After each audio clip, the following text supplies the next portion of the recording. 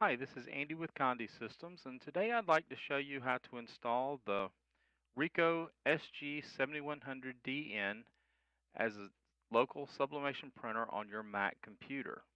Now, the first thing you're going to need to do is get the ICC profile. The ICC profile can be emailed to you from anybody at support. If you do not have that email, then send an email to support@conde.com or give us a call at 1-800-826-6332, option 2. Once you have the email, and I have the file here, I just already put it where it belongs. I'm going to open a new Finder window. I'm going to click on Go and go to Folder. Type in a single /. Now this is the same key as the question mark. I'm going to hit Go, and I'm going to go into Library, Color Sync, and then Profiles. And we want to paste that file into this folder. Now for this one, it's the Ricoh SG 7100 Ditrans SPP.ICM. Once we have that file into this folder, we're going to go download the driver file. So we're going to open Safari. I'm going to go to Conde.com. We're going to log into PartnerNet. You want to put in your PartnerNet information.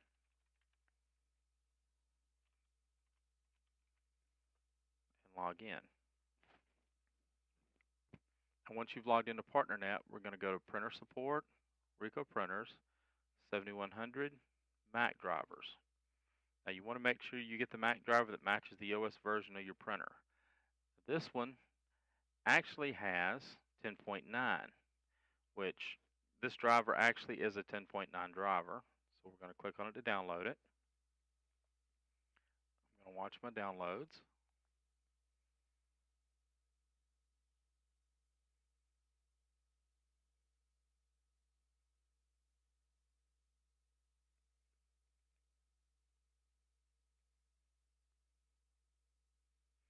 Now the download time will be strictly dependent upon your internet connection. The faster your internet connection, the faster it's going to download.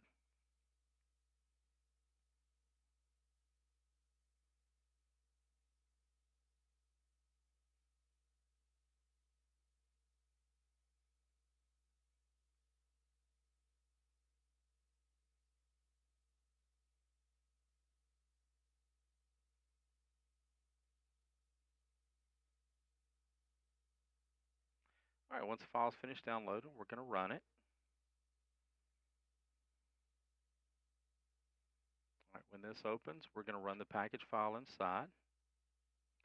We're going to hit continue. I'm going to continue on the license agreement, and I do have to agree.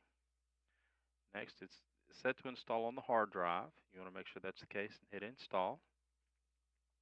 Here you're going to put in the password for your Mac. Now on this particular Mac there is no password, so I'm just going to hit install profile or install. Alright, once this is successful, we'll hit close, and then all we have to do is connect the USB from the printer to the computer, and it will basically install itself.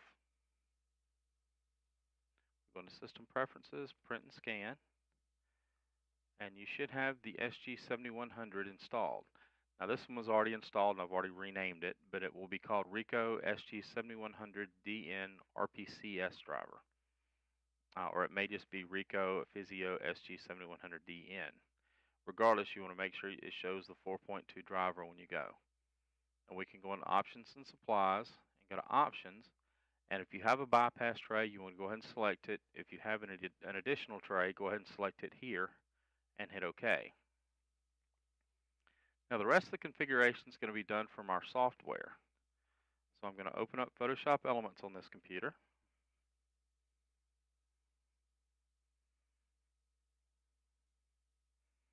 And I'm just going to open a new blank document.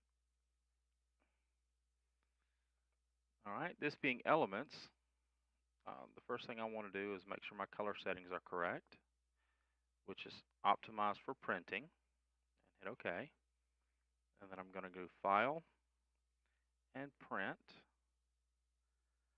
And we will want to make sure that color management settings are set up properly for the printer. Photoshop Elements manages GXE 7700 Perceptual. This actually will be covered under configuring Photoshop Elements for sublimation, another video. For right now, I'm going to go ahead and hit print here. It's going to take me to another screen. Now on this screen, we want to make sure that we have the 7100 selected. I'm going to set this pull down to setup.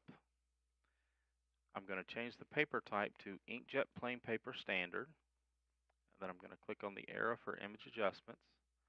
I'm going to set dithering to use air diffusion. And we're going to make sure color profile says off. The next thing I'm going to do is I'm going to set this setup to paper feed. We want to set this to auto tray select, and then I'm going to set paper feed back to layout, and I'm going to select flip horizontal. Now once that's set, I can click on the pull down and save current settings as preset. It's going to ask you for a name. We're going to type in Conde ICC. Now it's showing it already exists because I've already made it on this Mac. We'll hit OK, and it's saving over what I had, which is the same settings. The next thing you can do, if you have the bypass tray, we're going to set this to paper feed, and I'm going to set this to the bypass tray. And then I'm simply going to click on presets, save current settings as presets, and I'm going to name this Conde ICC bypass and hit OK. So now when we go to print, I have a selection between ICC and ICC bypass, which the only difference is the bypass tray is going to force paper from the bypass tray. All right, and at that point you would hit print and your image would print all in the picture. If you have any questions about this or anything else from Conde Systems, give us a call at 1-800-826-6332 or send us an email to support@conde.com. Thank you.